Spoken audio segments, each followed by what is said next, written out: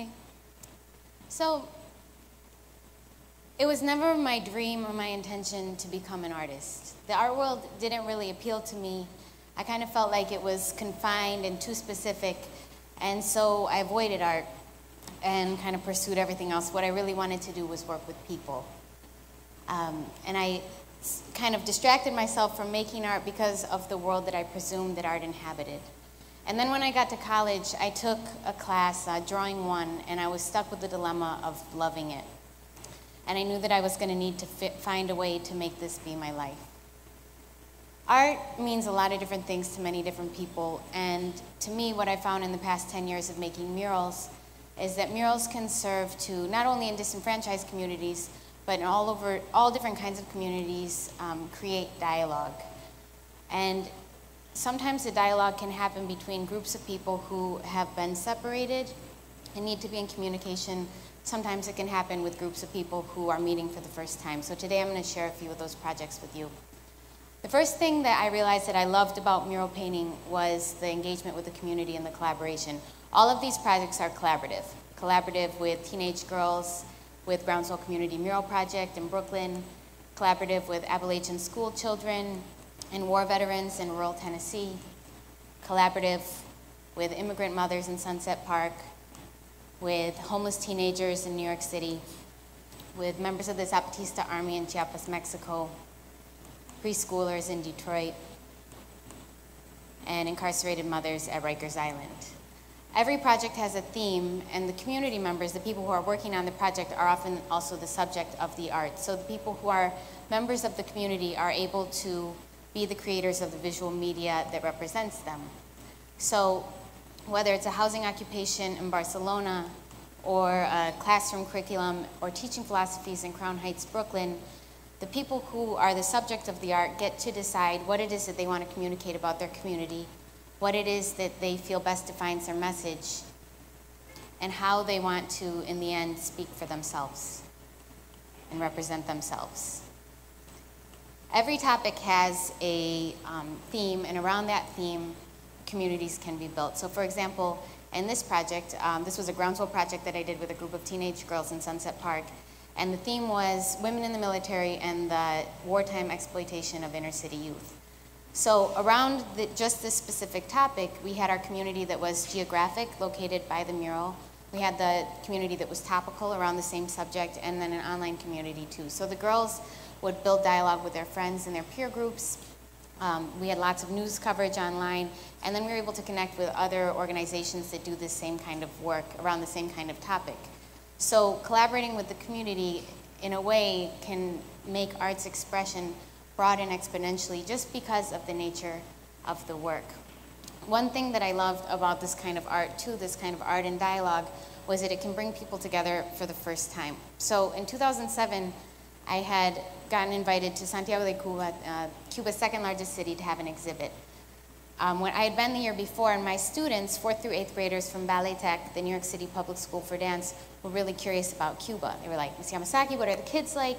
What's Cuba like? What are the schools like? And a lot of them, their basic understanding of Cuba was that it was very poor and communist. So they had a middle school level understanding of communism, combined with a general kind of familiarity with the Caribbean, as many of them were Dominican, West Indian, Puerto Rican. So similarly and underinformed, the Cuban kids thought that people in the United States were very predominantly blonde and blue-eyed, and that New York City, especially Brooklyn, was a very dangerous, violent place to live. So I felt like a dialogue was in order. I asked my students to create a postcard, to kind of write and illustrate a postcard describing themselves and what their life is like in New York. And then when I got to Cuba, I had made 31 paintings of these students in the world that they inhabited, the world that they called home. And I displayed the paintings in the gallery in Cuba, and through the course of the exhibit, hundreds of Cuban kids came through the gallery to kind of walk around and find the New York City kid to whom they most closely identified. And then once they did, the Cuban kids created a response postcard kind of describing who they are and what their life is like in Cuba. So when I got back to New York after the show, I made another collection of paintings of the Cuban kids kind of in the world that they described as home. I chose this age because I feel like with adolescence, it's kind of a moment where identity is wildly important and extremely fluid. So one day a student will come to me and they'll be like, Ms. Yamasaki, I'm going to be an architect. And then the next day they come and they're saying, actually, I'm going to be a rapper or a gymnast veterinarian. And they have so many different opinions about themselves, and it's changing so rapidly that I felt like it was a good time to take a look at their identity and include into that kind of mix the idea of global citizenship. So, for example, Cyrus wrote, hello, my name is Cyrus. I live in the Bronx, and I like to watch the birds in the morning when I walk to the bus. My favorite animals are tigers, monkeys, and bears because although they are vicious creatures, they all have a soft side when they get close to a human. I am the only vegetarian in my family.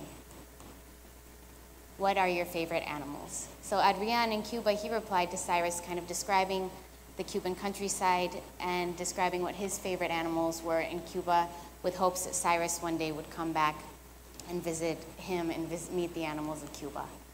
There were so many dialogues that began, dialogues about food and about family, dialogues about brothers and artwork and rabbits and pets, basketball, and the conga.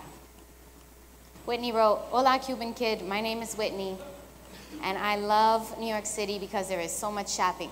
Food stores, clothes stores, 99-cent stores, but New York is also bad because a lot of people get killed. But besides that, New York is great. And I kind of paused with this postcard because I thought, okay, people in Cuba may not really identify neither with the shopping nor the violent crime, but it was a good place for me to check my own assumptions because Edgar replied and he wrote, I also love shopping, and the shopping was Santiago was the shopping capital of Eastern Cuba. This is the same city that I had to go to the hospital to get blisters on my feet treated because there were no Band-Aids for sale. But it was all relative. And he also wrote to Whitney that he was very sorry about all the killings. Xavier wrote about boardwalks and playing football in parking lots, and Roberto Carlos replied about one day wanting to become a great painter. Carla and Gabriela both wrote about peace. Lydia wrote about being Buddhist and her pets, and Elizabeth replied talking about her drawings and her school friends. Tamara wrote to Katia saying she had nieces the same age as Katia, and once this whole thing was over, that she hoped that Katia would be able to come down and meet her nieces in person. When I came back from Cuba, I was invited to do a residency in Chiapas, Mexico, and I found my way into a women's prison where a social worker told me that the vast majority of the women who were incarcerated there had been incarcerated for killing their husbands in self-defense. So I worked with them and with their children who stayed with them up until 4 years old. This project was only a week-long project, but it kind of struck me in a way that was very unexpected. A lot of the women spoke to me about their painful pasts that were riddled with violence, and their hopes for the future. A lot of them spoke about the hopes of reuniting with their family, but all of the women talked to me about the fear and the stress and the strain about being separated from their children, the children that are older than 4 that are living out in Mexican society someplace with their family or foster family. And I started to wonder what happens to you as a mother, as a woman, when you are separated from your child and taken to jail. And then what happens to you as a child, to your development, to your sense of self, to your spiritual well-being when your mother is taken away from you and sent to prison. And how can art act as a bridge builder between these groups of incarcerated mothers and children? So around this time last year, I created a project called If Walls Could Talk, and I launched a Kickstarter campaign to fund it. And I was working with incarcerated mothers at Rikers Island and their children in East Harlem. I asked the mothers and the children to kind of create artwork for the other, dedicated to the other, that could express whatever they wanted it to express. Mostly they expressed kind of dreams for the future, hopes for the present, and sorrow over the past. I was partnered with an agency called Steps to End Family Violence, and this partnership was really essential because not only did Steps connect me with the mothers and the children, but they also really helped when it came to grounding the artwork that they were doing in the therapeutic and social work that some of them already had underway in the jail. One of the 9-year-old boys wrote to his mother, "It makes me sad that you're away because I can't see you every day and know that you're okay." I think one thing that moved me the most about this project was seeing how just the process of art making was so deeply therapeutic in and of itself. When you take the stigma of being an incarcerated mother and being separated from your children, or being a child and having a mother who's incarcerated, when you take that stigma off the table, there was so much room for expression and real dialogue. So the first mural that we painted, this mural was designed by the children in workshops and then painted inside of the jail, inside of the Rose M. Singer Center at Rikers Island. The children wanted to express how they keep their mothers present in their heart even during the separation. This was painted across the hallway from the nursery where babies up until 1 year old stay with their mother in the jail. And it's a detail of a 54-foot mural. While we were painting, the dialogue around the mural grew, and a lot of what the children wanted to express were memories from the past, hopes for the future, and just the kind of constant idea of their mother being with them. So one of the kites in the sky came from one of the 4-year-olds who participated, and he wrote that his mother is beautiful like a flying diamond. The second mural was painted in East Harlem, and this was painted with the children, designed by the mothers. So the mothers also wanted to express that they are, despite the separation, maintaining a constant loving bond with their children, despite the chains and the walls, that they are always with them. So they chose to represent themselves as separate islands from the children. And the islands are kind of surrounded by rings of water that have lullabies written into them and also have some statistical information about maternal incarceration. So the kind of data helped to really ground the mother's emotional expression in statistics, which some people really need to see. Again, the kites and the drawings all kind of express the same thing, the mother's regrets, the mother's hopes, and the mother's constant loving bond to the kids. Every day that I was working in the jail, the mothers would go back to their cells and work on more drawings, work on more kind of sketches and poetry, and they'd bring them back every single day. And they'd also bring with them notes from other inmates that would say, "Can I please come and join the mural group?" And there was such a need and such a desire for this release of expression. One of the mothers said, "Art is a great form of expression. So many individuals in jail have anger built up because they cannot express themselves freely or effectively. Art can bring light to the darkest places." What I found when we were working was that, I don't know what just happened to my slideshow. Oh, okay, sorry. What I found that when we were working was that the community that kind of surrounded the mural grew and grew. And the community was they were the passing inmates on either side as they walked past the image, and they were also the corrections officers. So a lot of the mothers talked about this need to numb themselves against the pain they were feeling. And what we saw were a lot of the mothers, when they would come through and talk about the mural and talk about their children, they would kind of crack through that numbness because they wanted to connect.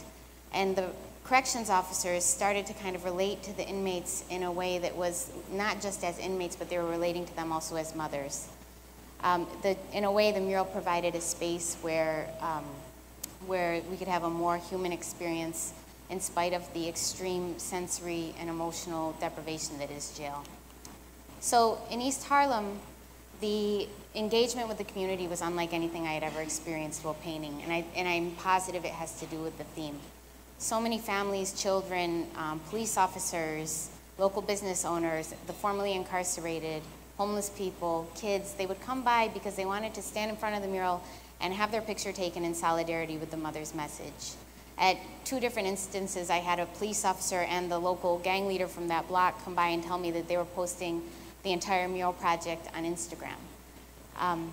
And I think that what all of this leads me to think about is just that when it comes to art, and just when it comes to this moment in society, we have so many ways, more than ever, ways to be connected, yet there are so many people who are left feeling disconnected. There is such unrealized potential for art to be something that brings us together, to connect us. And this kind of work depends on the artist's complete integration into all nooks and crannies of society, where we recognize that the art world and the regular world are actually the same place. And it is up to the artist to make this be the case. Thank you.